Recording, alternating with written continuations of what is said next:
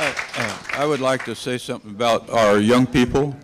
For the, I retired in 1980 from U.S. government service and so forth, and ever since that time, I've been talking to schools, and I've been talking to grade schools. I've been talking to high schools and colleges and intermediate schools, and I've talked to the military academy in Washington, West Point, and to the Air Force Academy in Pueblo, or in Colorado Springs, right.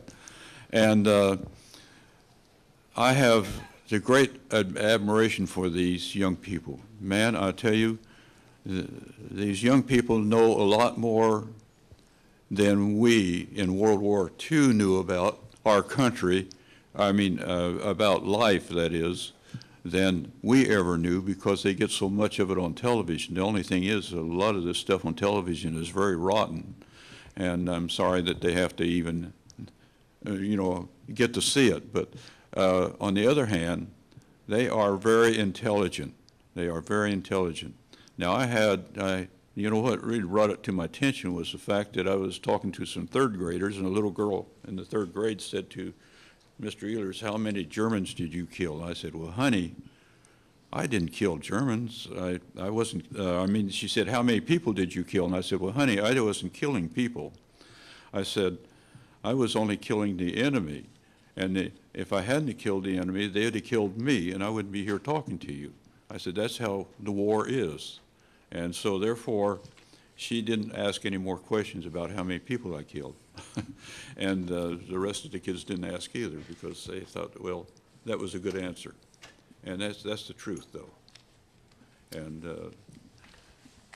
I think that the kids are great. I think they're thinking, and they've got a lot of bad teachers. But I got to say that we have some colleges, mainly on the East Coast, but anyway, that are teaching the wrong thing about our government. From California? We got them in California too. But we got schools, Ivy League schools, that are teaching terrible things to our students. They're teaching that, for instance, a Harvard student was down in Texas talking to the reporter one day, and he was telling them about how America attacked Japan, and he says to the Harvard student, he said, "Well, have you ever heard of Pearl Harbor?" He says, "What's Pearl Harbor?" That's how much he knew about Pearl Harbor. He didn't know anything about it. See, he doesn't know who attacked who, but he was teaching students that we attacked them. So, that's something we got to correct. We got to don't hurt to censor these teachers sometimes if they're teaching the wrong stuff.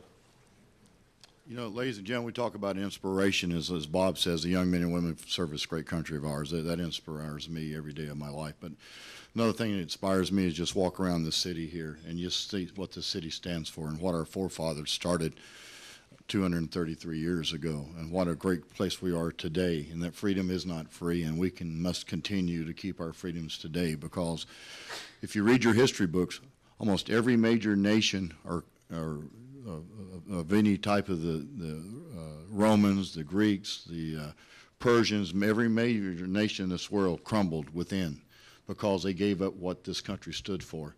And they wasn't that they were overtaken by an enemy force. They gave away the values and what our country stood for. And us as Americans need to stay inspired, each and every one of us, as Bob says. And if you can't get inspired by seeing these young men and women walking through the airports or walking out the store and looking at those monuments or going to the World War II Memorial or going to the Vietnam or the Korean Memorial or anybody else, you have a problem.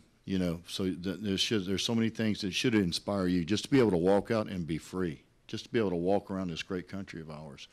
But as I said before, we must stand up steadfast and stand for what this Constitution stands for. Us as Americans, we have to raise our hands. We have to be the ones to stand up and hold it steadfast. Do you have one final question? We're out of time. Do you have a final question? Yes, sir. I'd like to ask the panel, thank you.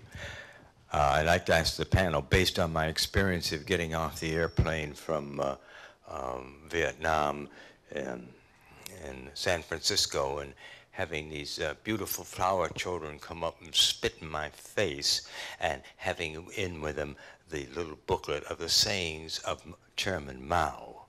I wondered if it would be appropriate, if you think, to teach at the appropriate level not only the sayings of Chairman Mao in their proper context, but also of Marx and Lenin, so that they would recognize those principles when they start showing up piece by piece.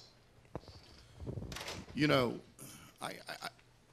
we live in a free nation and under God, and basically, I think this world's large enough for everybody to live anywhere you want to. You know, if the terrorists would all want to stay in one country and just stay and do whatever they want to do and bring their country, I think that's fine. But you know, the thing is, our freedoms in this thing is the freedom of speech, the freedom of everything. And was it right? No, it wasn't. I didn't go to Vietnam to worry about how I was treated when I came back. I wasn't looking for any parades. I wasn't looking, for anything else. I'm just glad to see that our nation has turned around, and we are doing the right thing, as Bob says. We're doing the right thing for these young men and women that's coming back today.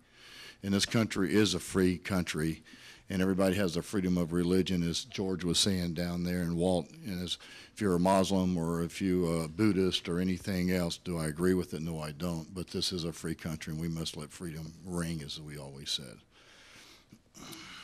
On a final note, I'd just like to thank all of you for sharing this afternoon with us, and to thank these gentlemen who are in the presence of living history. So thank you all for coming very much. Thank you very much. Thank you.